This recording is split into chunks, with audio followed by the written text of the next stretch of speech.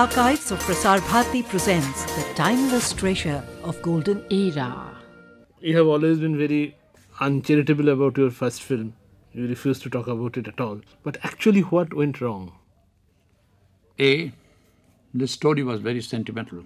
But before that, I was considered to be a man of understanding, one who knows cinema very well because I have been writing on cinema and poetry, cinema and literature, the language of cinema, and the cinema and dialectics, cinema and the atmosphere, environment. These are the things. So, and then quite a number of people, educated people, and who build opinions in the society, they felt that here is a man who knows cinema very well, and he can create something very interesting. But I could see that I knew all this, but then I didn't know the cinema being, to a large extent, being a technological performance. I thought that I was not aware of the fact that I need to know the technology to a large extent, at least to some extent. I didn't know that. The story, was very sentimental, very bad. Even though, I remember I met by beginning. I mean, even when I was in school, I was very fond of Aldous Huxley. And then again, I read many more the best in world literature, not to speak of Bengali literature alone. And it is a great pity that being in Bengal, I do not know much about the other areas, other regional literature in India, because of the fact that we didn't have many translations. But then I was aware of all this. But then when I wanted to make a film, the story that was given to me, and I found that it's quite good. And it was not that it was thrust on me, no. It was this. The story was very bad, very sentimental. And then again, I didn't have any command over the technique of cinema.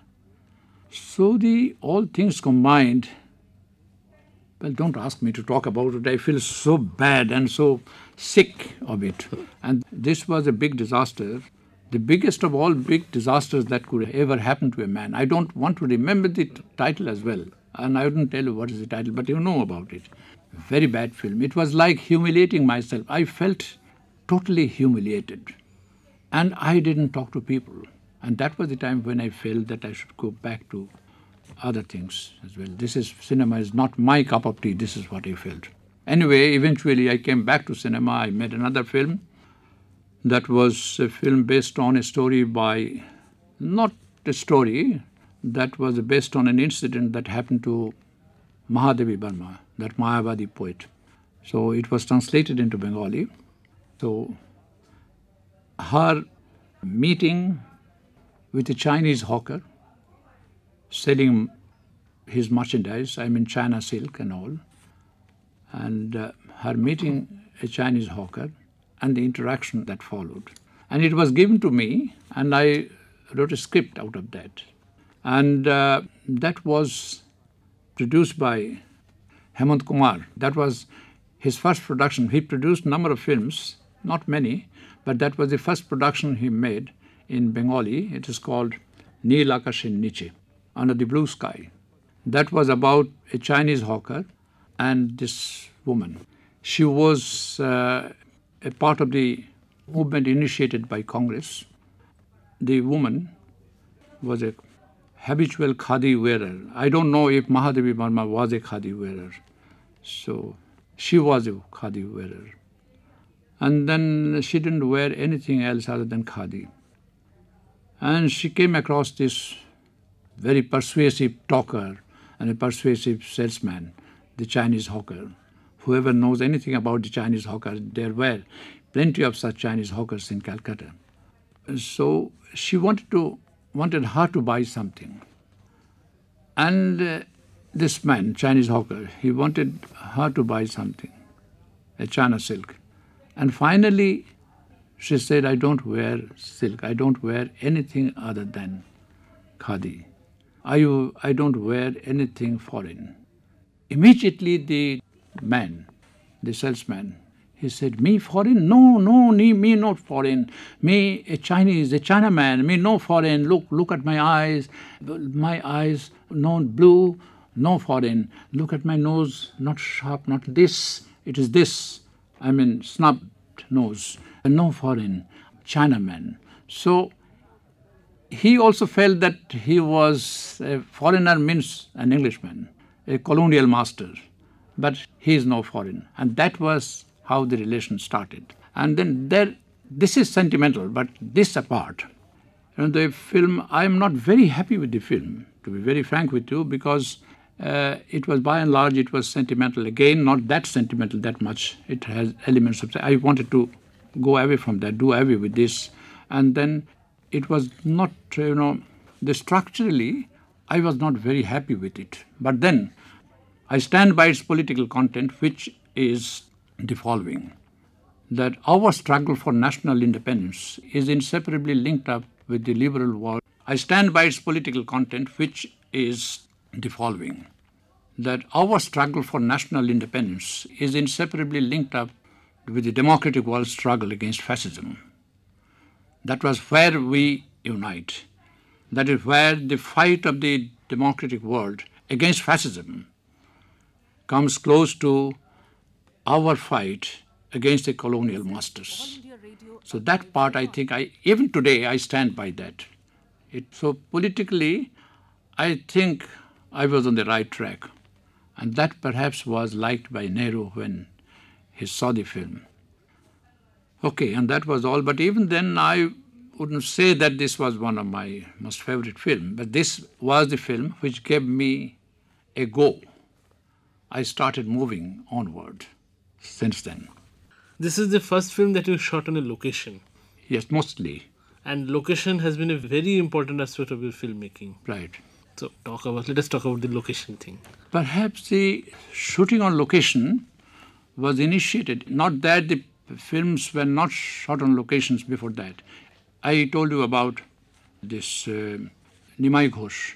He also shot the entire film on location, the Chinnamul. But then that didn't leave an impact on me. But then Satyajit Ray, when he made this film, Pather Panchali, except the night sequences, everything was shot on location. And that was what impressed me very much. So he had a great lot to do. He had a great lot to do in shaping me that way. So that was why I did shooting on location. Then after that, I had been shooting on locations and also in the studios. Bhuban was entirely shot on location, and then many more things. And what happens then, I realized, unlike Satyajit Ray, I grow on locations because he gets everything, Satyajit Ray gets everything in writing. And possibly he doesn't want to go beyond. I don't know to what extent he went beyond the words written in the script. But then I, for one, I have gone so many times outside my script. So people know, and I also say that I do improvise a lot. I grow on the location. This is what happened. Plenty of sequences which are considered to be very good by me and also by others, considered to be very important sequences in the films, in those films, those were just done on the spot. Done on the spot. There was no scribbling even. I took one shot and then I didn't know what should be the next shot. And the next shot was taken again. So something happened. It grew out of the first shot, the way I will take the second shot, something like this. And this happened to me. And I know, if not anything else, I know how to do the editing. I feel very enormous, very expansive when I go to my dressing room. That means editing room. I start dressing my films the way I do. Very different from what was there in the script and what was even in my thinking during shooting. And I remember Fellini also used to do that. Federico Fellini, he used to improvise a lot. And once in the United States, in America, some film buffs asked him, so what about you say something about your improvisations. And Fellini was furious. He said, no, don't say improvisations. I never improvise. Filmmaking is very mathematically very precise. And what do? When I shoot a film, I have my ears open, I have my eyes open. And during this brilliant journey, marvelous journey, I keep my ears and eyes open, and a lot of things come there. So you can't call it improvisation. But whatever he says, it is improvisation this way or the other. Do you remember I told you about a letter which I wrote to my wife? Yes, I was coming to that because talking about Baishe Shravan, one must take another jump of 2 decades to come to Akalish Sandhani. Because the two films are very closely related. It's almost one follows from another. Yeah. And I think you wanted to shoot in the same location also, which was not possible. Yes. You know, Akalish Baishe Shravan was shot in 59-60 and the film was made in 60. And then it was mostly on location and the night sequences were done in the studios. And like what Satyajit Ray did. When in 1980, in between I made many films, and then in 1980 I made Akalish Sandhani. In Baishe Shravan there was a reference to the war, the famine and all. But it was not a film on famine. It was primarily the relationship between man and a woman. And the age between the man and the woman was embarrassingly wide. The woman was beautiful, very sweet. The man by Indian standard was ugly. But many Europeans liked the man very much. Anyway, so it started. It is the relationship between a man and a woman, and then the war and the famine acted as a Backdrop. not the backdrop, I would say it acted as a catalytic agent towards the end. How we wanted to show how the relationship deteriorates, how it grows so terrible, the relationship, how the last vestige of human decency is lost during the war, and that also how it affects the man and the woman, the relationship. But in 1980, when I wanted to make this film, Akalish Sandhani, this was about a group of filmmakers, I mean a director, his technicians and his actors. He, with his people, invaded a village, a typical village in Bengal, to make a film about 43 famine, with great deal of knowledge of cinema and with great deal of knowledge of the 1943 famine, with history on the back. They went to the village to make a film on the famine, and it was in 1980. So, and it was all about the interaction, how the past walks into the present, the same theme coming in different ways, different forms. The past, the 43, walks into the present, becomes, the famine continues to be a continuing phenomenon, even today. This is what I wanted to show. And the other things, it is to my mind, it is a multi-layered film. Yes. It operates at very many levels. And a film within a film. Film within a film, yes. And there, one day, I remember, at night, in the middle of the night, I wrote a letter to my wife, who incidentally happens to be my actress in some of my films. And she acts very well, extremely well. And so it is difficult to make a film, but it is much more difficult to direct a wife, because she always questions your integrity, and which others couldn't. And so even then, I find her to be very, very sensitive. And so she was not in Baishe Shravan. She played, not a mother, the wife of the old landlord. Old landlord. I mean, this landlordism, there is nothing of landlordism there. It was in shambles, total shambles. She played that woman. And now you are talking about your technological aspect. Yes. You said you are not very sure about. Did that start from Akash Kusum? With those famous Well, shots? even before that, in Baishe Shravan, I made it, and it had nothing to do with Pather Panchali, but Pather Panchali was shot in a village. And Pather Panchali is a rural story. Pather Panchali is not about the farmers. In the same way, Baishe Shravan is also shot, is not the story of the farmers. They belong to the lower middle class, the milieu, and as much as Pather Panchali's characters were. And there was an old woman in Pather Panchali, marvelous. And here also, there is an old woman in Baishe Shravan. But even then, I wouldn't say that. These are too superficial. When the people say that it has something to do with Pather Panchali. But Pather Panchali must have helped me a lot. Must have given me the courage, the conviction to go forward with it. But then, in my film Baishe Sabun, there are plenty of beautiful locations. Rural scenes, the paddy fields, the open fields, the horizon lines, plenty of such things are there. But you will not find one single such shot without people, without the face of a man, the working man. Because to me, a beautiful scenery doesn't attract me as long as the scenes are punctuated by the faces of human beings. That is what you will find. And then after that, it was Akash Kusum in 1965, where I did a lot. I played with the equipment. I played with the machine. It is like a child playing with the building blocks. So you can make anything you like. So that is what I did. I even used plenty of still photographs. And that was the time, I must confess, I saw a couple of films by Truffaut, where he used a lot of freezes. And I fell in love with the freezes.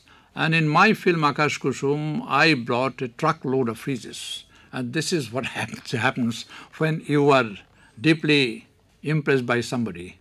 So I wish I used it, the freezes and all, the photographs also. I used them much more. I should have exercised a bit of restraint to do that. It was too much. It was overdone, I think. But even then, that was the beginning of certain things that I came to know. I could see the horizon line is changing. I could see that I could go beyond the border lines built by our predecessors. I could see that it is very important. It was obligatory on the part of the new filmmakers to violate the border lines. And you have to create new border lines, and that too needs to be violated, needs to be broken. Yes, this is the point I was also coming to, because Akash Kusum marks the end of the first decade of your career as a filmmaker. Yes. Now, within this decade, if you look at your films, we find that you have tried your best to work within the parameters of the commercial cinema. Well, yes, in a way, yes. And you tried a few comedies. Yes, I did. So, but you never felt satisfied. No, I'm never, even if you ask me, I'm not satisfied even today. Every time I make a film, don't try to provoke me, I'd come out with many things. Every time I make a film, and I happen to be my first spectator, and I watch my films, I wish I could treat the whole thing as a dress rehearsal so that I could start over again. And that is one reason why when you sort of, or for anybody, for that matter, anybody else, says some good things about any of my films, I feel very happy. For obvious reason, I feel very happy, very satisfied. But on the other hand, I feel very uncomfortable and a bit guilty. I feel that this could be, I know the lapses. I know that nothing is the last word. Even Eisenstein wouldn't say that this is the last word. I don't know, even Tagore, when he writes a poem, would say this is the last thing I could do. That could still be better. So this is what I have been doing. I am never happy. The moment you are very happy, at a certain point of time, I say I made a good film. And then when I watch a film, and then my own film, and I like it, or I take a very good shot, I like it, and then I go to my room. I go to my toilet, and there I face the mirror. Nobody sees me in the toilet. And then I speak to myself. I say, there must be a streak of genius in me. Otherwise, how could it happen? How could a film like this could be made? But I wouldn't say it to other people, of course. That was the director of Bicycle Tips, Disika. He was talking to a journalist. He said, Disika is a very good film, I must say. So I liked it very much. It was like a child, he was saying like that. It was so good that it also didn't escape him. And he said that it's a very good film. So that way I feel unhappy at times, I feel happy. And then even today, if you ask me to make all my films over again, maybe I will not make, even given the time. And if I live longer, well, I will do that. And what is true of my films is also true of my own life. Have you ever thought of remaking a film like Hitchcock did? Well, yes, of course, I want to do that. I want to do that. I wish I could remake the film, giving a different interpretation to the whole thing. I feel like that.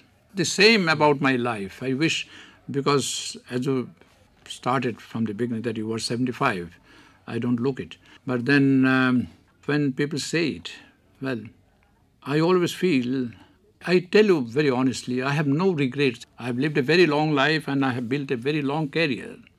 But then, the only regret I have is that I cannot live my life over again. I cannot live my life over again. That was in one of my films, later films, Yes. Ek Din Achanak. Yes. So, this is a regret I have. Had I been able to start my life over again, starting from the scratch, from a 0 point, possibly, I could have corrected the conclusions which I made earlier. Correcting conclusions is a very important thing in life, everyone's life. That day we were talking about interpretation of text, because I'm coming to that because immediately after Akash Kusum you tried Matiro Monisho, which is a classic in Oriya literature, which won Sahitya Academy Award and a very popular novel. But when you made a film out of it, you did not stick to the original, you changed it, you transformed it in various ways. And I think from that point onwards, there has been a continuous battle with you and your original novelists or story writers whom you picked up, because you have always... Well, it has always been so, not that I have always very bad relation with my story writers, but No, then... I'm not talking about relation, it's talking about your attitude about Well, the it text. happens like this, because whenever I take up a story, and ultimately I have seen that the stories are used as a take-off point. From there I take off to something which was not in the text. Every time. That is one reason why I do not go in for big writers like Sharat Chattopadhyay, like Bankim Chattopadhyay, like Rabindranath Tagore. Because I will go my own way. I tell you why. You know, when I make a film and I have 3 mistresses to serve, it sounds very odd, but then serving 3 mistresses at the same time and with equal passion, with intense passion and love, serving 3 mistresses at the same time is a very difficult task. But I have to do that when making a film. The first mistress is the text, written by someone at a particular period of time. Okay? The second mistress is my medium, having its artistic norms. And I can break the norms within a parameter. Then I can even go beyond that. So I'm talking about the medium. It has its own forms, own attitudes, its own way of getting things done. That is the second mistress. Here, cinema. Cinema is the language. I have to speak everything. I mean, recreate everything in terms of language of cinema, with sound and image. And the third mistress, the most important of all mistresses, and the most exacting of all mistresses, if not most important, but the most exacting of all the mistresses is my own time. My own time. I have to be very faithful to my time. This is what I have said a number of times during the interview. I don't want to look at the text as a museum piece.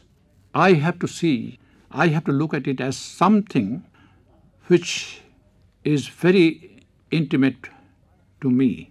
I have to make it very valid for the contemporary man. So what I have to do, I have to invest the story with the text, my first mistress. I have to invest the story with the contemporary sensibilities. And as I do that, it is my prerogative as a filmmaker, I feel, very honestly I feel, I can even go to the extent of being critical of the text. And that was what happened in very large measure in Kalindi Panigrahi's, this Matiro Monisho. It was a book loved by many people in Orissa. It was a book treasured by the academics. It was a book which was a text which used to be a text in the postgraduate classes. It was a book which got the Sahitya Academy Award. But then when I made the film, the story was written in 30s, but I made the film in 65, 66. So what did I do?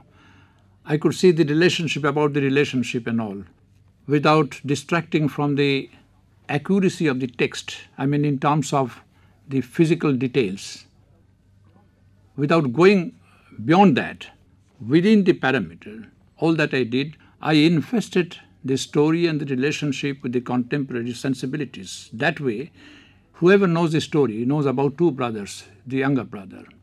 And if you read the book, you get the feeling, Kalindi Babu didn't say in so many words, but you get the feeling it is the second brother's wife who does the housebreaking. I refuse to accept it, and then I feel that she is as important as the elder brother's wife, who by then has become the wife of the head of the family. As the wife of the head of the family, the elder brother's wife enjoys certain privileges, which again, when she came as a wife after the elder brother was first married, the wife of the head of the family was the mother-in-law. But after the death of the mother-in-law, and after the death of the father-in-law, it is the elder brother who becomes the head of the family. And so, wife of the head of the family enjoys certain privileges. It is the same chain rotating. And then the younger brother's wife has to be like younger brother's wife. And there she revolts. She revolts internally. And when she does something, when she tells something to the husband, it is not that she was trying to provoke the husband to run away from this family. It is not that at all. I think she is entitled to the same privileges which the elder brother's wife gets. So that way, this was not liked by the academics in Orissa. They could sue me in the court of law. That was the feeling. But then this is what I did, and this is what I have been doing in all my films. Even when I made this film, my latest film, I wouldn't say last, Anturin. It was based on a story by Sadat Hassan. Manto. It's very, very difficult. After the film was shown in the festival, a gentleman from Delhi, it was shown in Calcutta. The festival took place in Calcutta at that time. A gentleman in Delhi who did, some scholastic study, Manto, he asked me which story you had in view, which story you based your film on. I said, this is a quiz for you. Try to find it out. Where from did I get it? So it was like that. And it happened with Premchand's son as well. Premchand's son, Amrit Rai. He said, I do not agree with your interpretation. So that way, how the time helps in giving a revolutionary interpretation to the original text. Another story you totally changed was Kandahar. Kandahar, yes. From the original. Well, I did.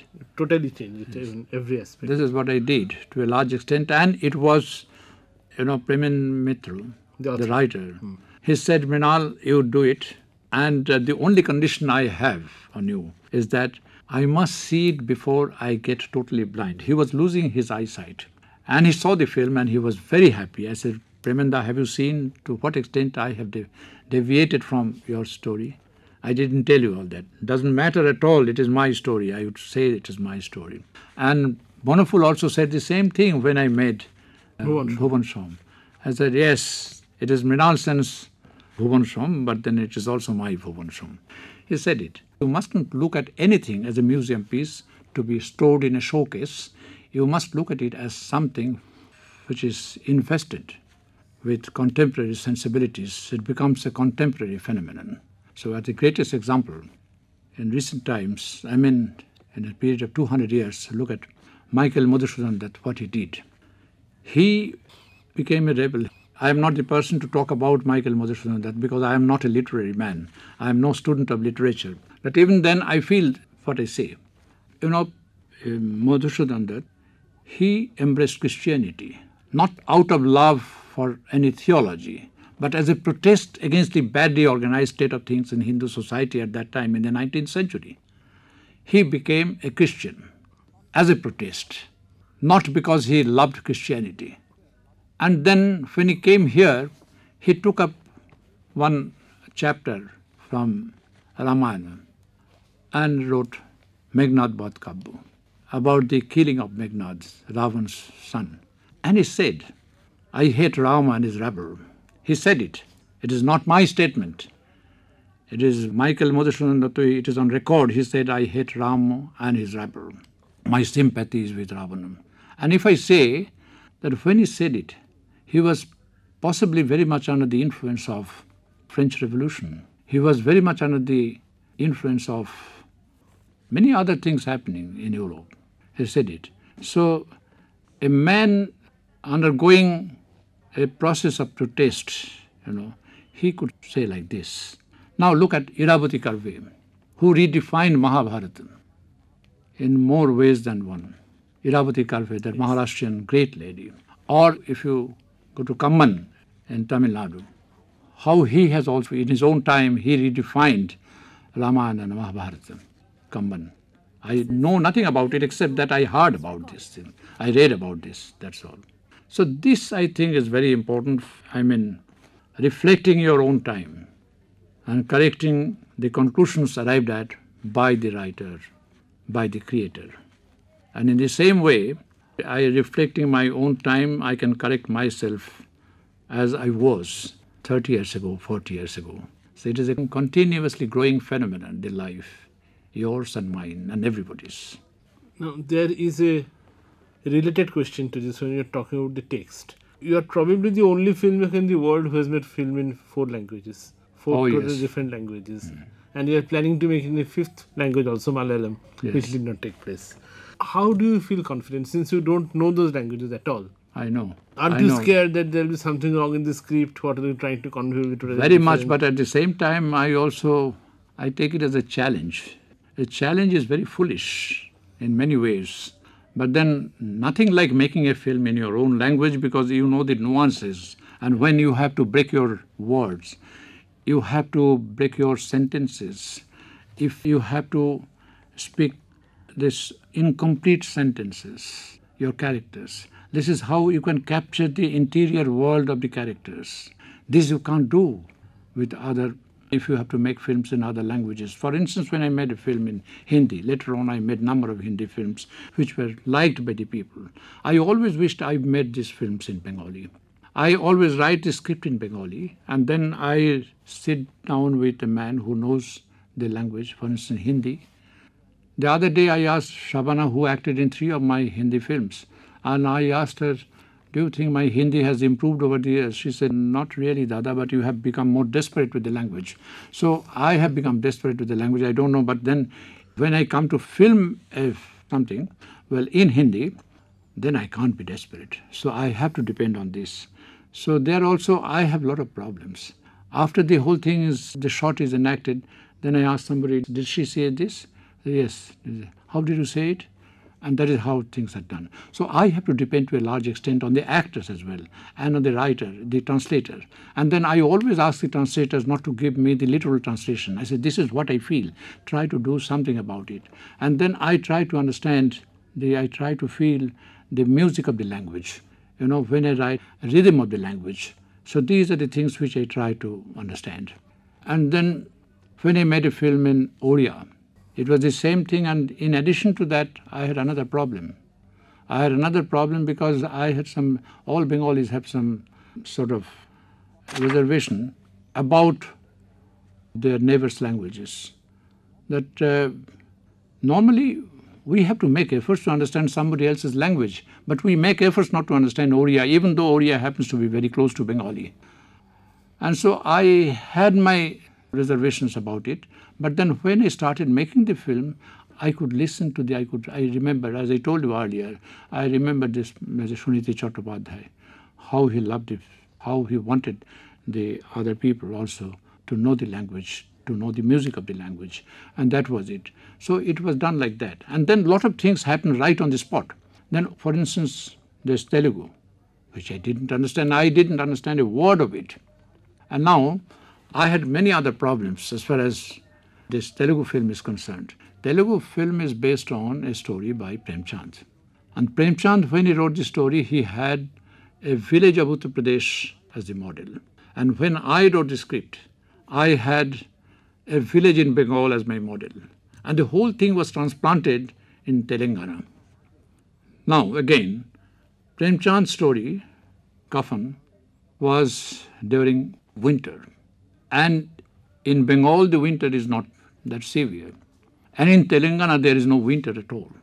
But then I decided, when I realized that my film is, my film focuses, the story focuses on poverty and exploitation. Since poverty and exploitation cannot have two different cultures, two different stories to tell, and poverty and exploitation do not depend on the seasonal changes, so it doesn't matter if I do it in winter or if I do it or summertime. That was how I did. And then the language part. I got it written by so many people. Everybody says, and somebody writes it, and then it goes to other person, says nothing is done. He couldn't capture the thing, that is. And I can tell you 2 stories about it. Yes, please. You know, when I had the use of a man without having any formal education in schools, before I went there, I went to Sundaraya, that Communist Party chief, who was alive at that time, and who did that great agrarian action in Telangana. It was he who led this whole thing. So he knows absolutely everything about the whole of Telangana. So I asked him, could he give somebody with me whom he knows and who he relies on? Can he go with me, to be with me, always with me? And he didn't think twice. He said, here is a man, Krishnamurti, who will go with you, who will be staying with you, and he will help you in many ways. And Krishnamurti told me in Hindi, Urdu, that Mrinal Sahab, I learned Marxism not by reading books, because I can't read that much. I was not educated in school. I learned Marxism through Sangharsh. That is what he said, through conflict. And then here is a man who escaped jails 4 times, and he was with me, and he was amazing, the man as he was. He knew absolutely everything about the whole thing, and so much so that my actress Mamata Shankar, who happens to be a Bengali, or who, like Smita Patil, can fit very well as a South Indian, as a Gujarati girl, as a Bengali girl, as a Maharashtrian girl. So these are the common features in both of them. And Mamata Shankar wouldn't move an inch without Krishnamurti ji at her side. So one day I asked my Telugu assistant to read out a sequence. And there is a line. Some of the people, the villagers, were talking about Ghishu. He was Venkaya in the film. Ghishu, the character in Premchand's story. This man eats and chews and sleeps like a buffalo. This is what we have in Bengali. It is a Bengali proverb. He chews, eats and sleeps like a buffalo. And the man who did the translation, a good playwright I am told, in Hyderabad, he did it. And when it was read out to Krishnamurti, he got furious. He said, Mrinal Sahab, you can say that. I can see that you are coming from the city. There's no one living in the village, no farmer will talk like that. Buffalo is our life. You can't say this, that buffalo is lazy. Immediately I changed it. I just took it out, because this is what we do. Had I made this film in Bengali, I would have used a certain dialect, and an actor could have used the dialect, spoke the dialect very well, and then a critic, city-made critic, he would have said he did a very good job. But that would have been very wrong, I could see. These are the good things of working in an alien world. And then again, there is something else. Ghishu said at a certain, Ghishu means Venkaya. Okay. It is not in the book, but in the story. Ghishu said about these villagers, if you walk on the leaves, if you walk on the branches, I walk on the leaves. We have something like this in Bengali, and you have the same thing in Hindi. What is that? Dal, dal, pat, pat, something like this. If you walk on the branches of the tree, I walk on the leaves of the tree. Yeah. So the man who translated, he said, I never heard of it, but very interesting, very good. Should I do it? Should I write it in Telugu? I said, why not? And this is what he did. And when it was read out to Krishnamurti, he was also very happy. Very good. That I am more clever than you. After half an hour, he came back. Mrinal Sahab, have you taken the shot? I said, no, not yet. Why? We have another line like this. Here, in this area. I said, is it very popular? Everybody, even the poorest of the poor people say this. I said, what is that? And what is said, that was a piece of poetry. And he said, if I translate into English, it is like this. If you walk on the clouds, I walk on the stars. I immediately had it. It is so beautiful, so marvelous. So that was it. So you get wonders when you are in an alien world. But then, at the same time, I must say, in the ultimate analysis, nothing like making a film in your own language when you know the nuances, when you have complete command over the language.